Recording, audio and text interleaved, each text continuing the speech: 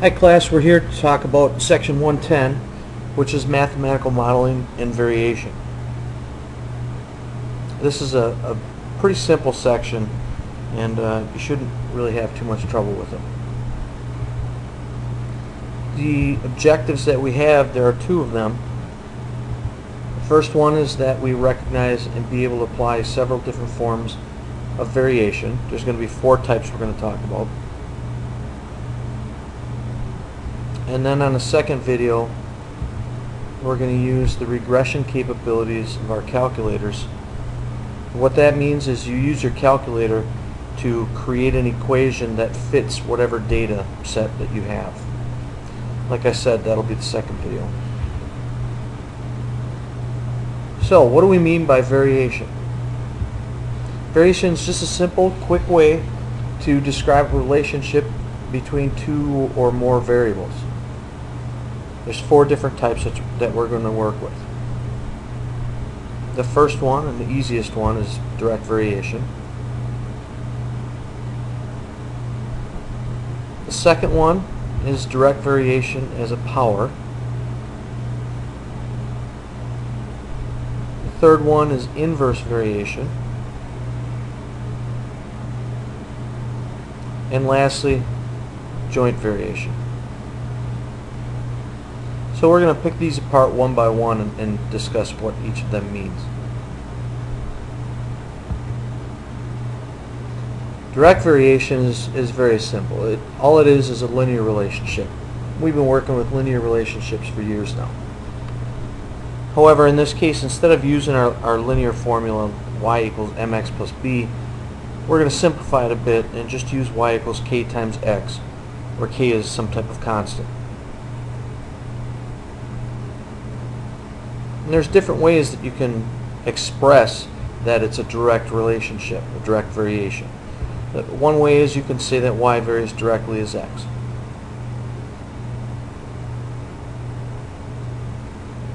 Another way you can say it is that y is directly proportional to x.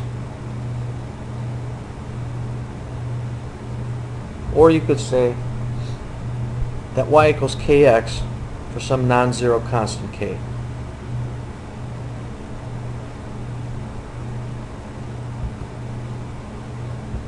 So, how do we know if a relationship varies directly? It's pretty simple. If y increases or decreases by a consistent amount as x increases, then it's direct variation.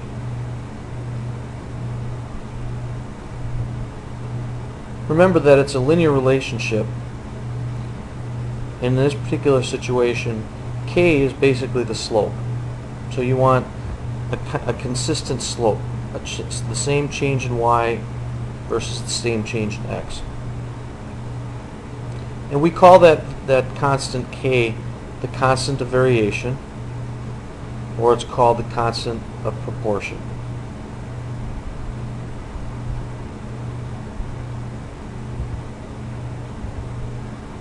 Okay, I've got some scatter plots here, and we're going to talk about what they really represent here.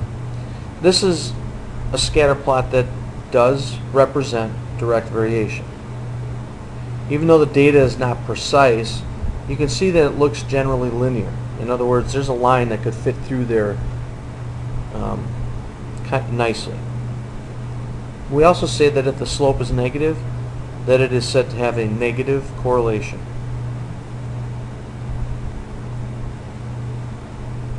You could also have a graph that looks like this. That is also a direct relationship. And if the slope is positive, it is said to have a positive correlation.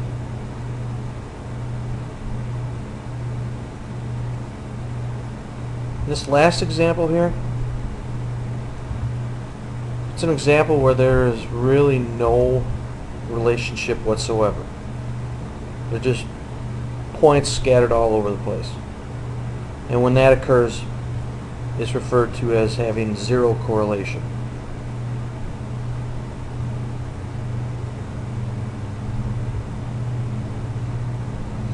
Okay, the second type is direct variation as an nth power. And that just means instead of y increasing consistently as x increases, y changes rapidly, just like it would for an x squared graph, an x cubed graph, or any power function. And the formula, the model for it, is y equals kx to the n. So going back just 1 second, when we talked about direct variation, our formula was y equals k times x, where k was a constant. The only difference between that and this is that that x has a power on it.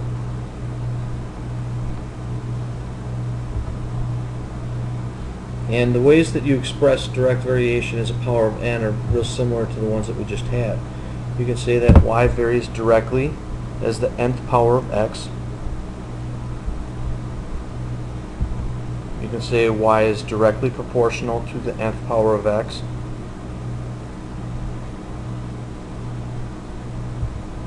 You can say y equals kx to the n for some non-zero constant k. So all three of those are very, very similar to what we just did.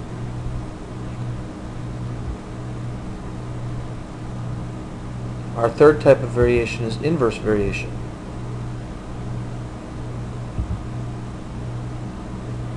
Basically means that as x increases, y gets closer and closer to 0. So graphically, you may think of it as looking like this. That's the inverse relationship. As x increases, y gets closer and closer to 0. And the formula is y equals k over x. Again, we have different ways that we can say it. Y varies inversely as x. Y is inversely proportional to x. Or y is equal to k over x for some non-zero constant k.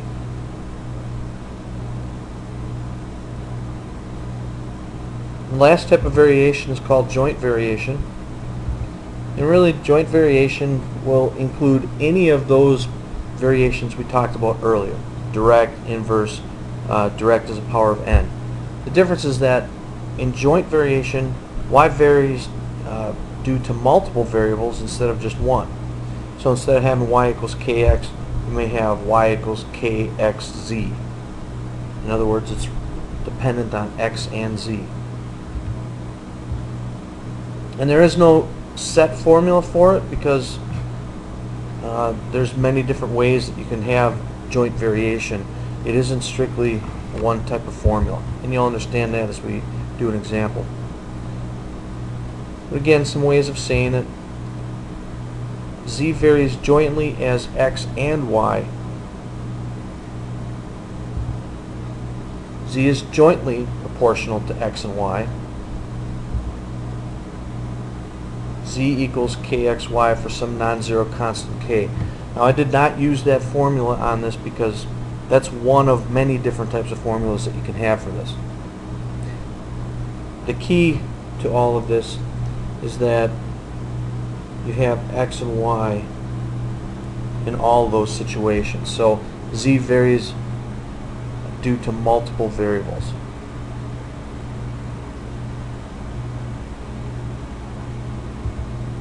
Alright, so what are some ways that we can do variation problems? They could ask you to find a mathematical model. Now to do that, the first thing that we need to do is solve for the constant k, and then we just rewrite the equation with it. You'll be told ahead of time whether it's going to be a direct variation or an inverse variation, and we just plug our values in and calculate what k is. This is an example. Y varies directly as x. If y equals 16 is x equals 12, find the model that relates x and y. Okay, so right off the bat, they tell us what type of relationship it is. It's direct. So that means we know that we're going to be using the formula y equals k times x. We just need to figure out what that k is. Alright, so we set it up like this. If y is equal to k times x, well, that means 16 is equal to k times 12. Which means that k is 16 over 12, which reduces to 4/3.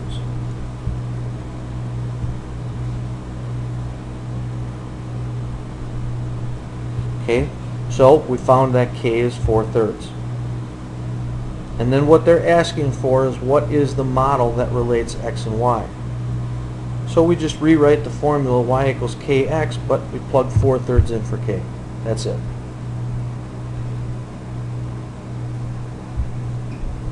That right there would be our final answer.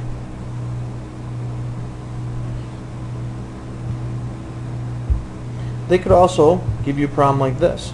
They want you to find y when x equals a particular number. And that's no different than what we just got done doing, except we just take it one more step. So we solve for the constant k. We rewrite the equation, which is exactly what we did last time. But then we have to plug in the second value of x and solve for y. So our ultimate answer for a problem like this is going to be y is equal to some number.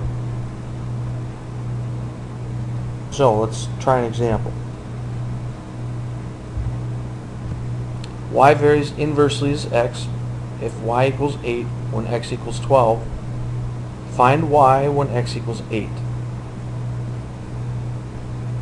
So again, we have a problem where they tell us right away what type of relationship we have.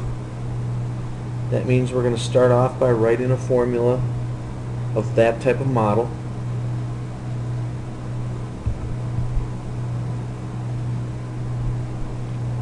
And that type of model is y equals k over x.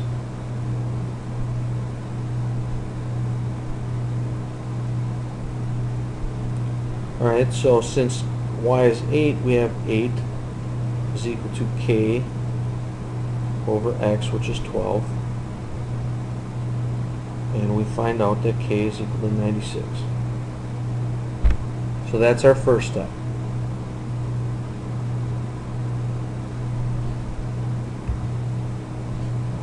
Once we know that k is 96, we write the formula out.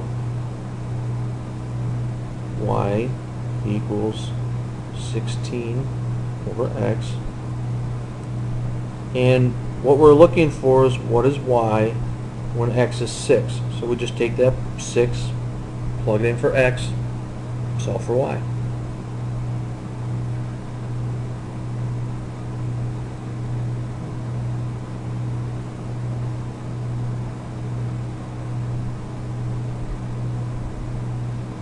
Why did I put 16 up there?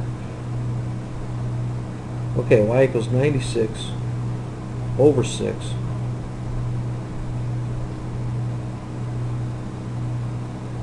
Which means that y ends up being 16. 96 divided by 6 is 16.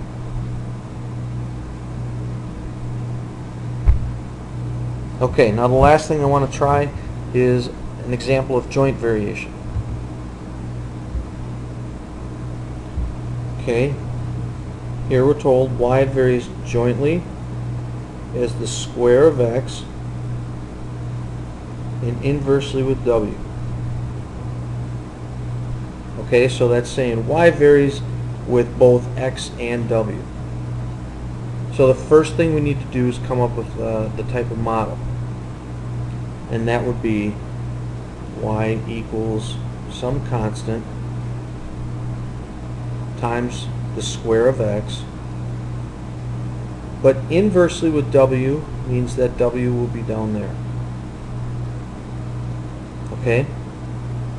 So what we want to do right now is plug in our values of y, x, and w to figure out what is k. and then we can rewrite the formula correctly.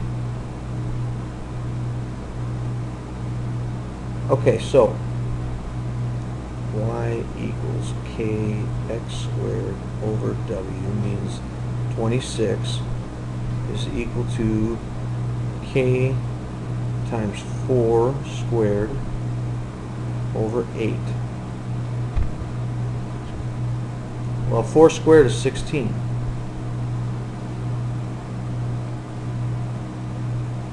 And 16 over 8 is just 2.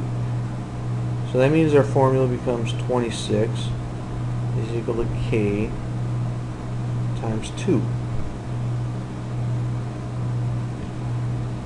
And all that leads us to find out is that k equals 13.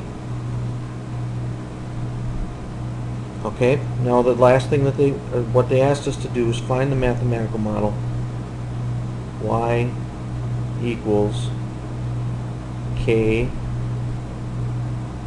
x squared over w. And that's our final answer.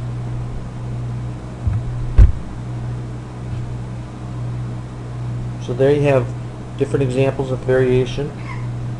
That's what you're going to be doing in your homework, and I think you guys will be just fine with it. So that is the end of this video.